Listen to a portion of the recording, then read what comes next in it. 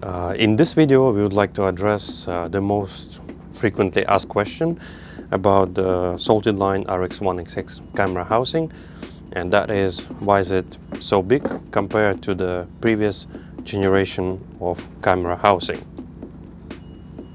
Back in 2012, Sony has released their first RX100 camera, and about 2-3 months later, we have released a camera housing for this camera. In this camera housing, you can also use RX100 2, 3, 4 and 5 cameras. If you take a look at the camera and the camera housing, you can see that it's not that much bigger than the camera itself. This model was very popular and very reliable, very robust.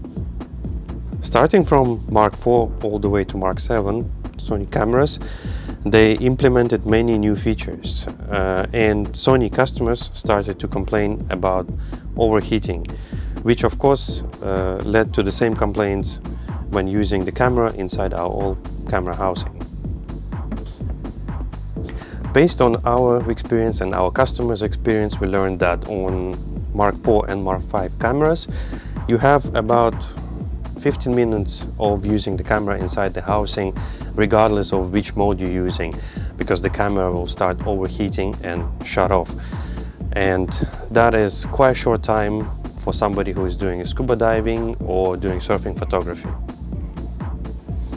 That is why, after about 6 months of research and development, our engineers have come up with the ideal and right size of the camera housing, so that the camera will not overheat and allow the full potential of battery use.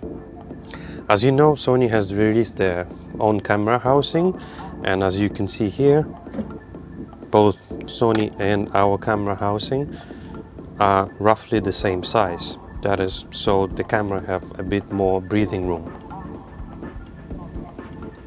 In conclusion, we strongly do not recommend using cameras RX100 Mark IV all the way through Mark VII in a small camera housing, because that will lead you to about 15 minutes of working time. So instead, we suggest using RX1xx Salted Line camera housing, so that your camera can work properly. In this case, the size does matter, so bigger is better.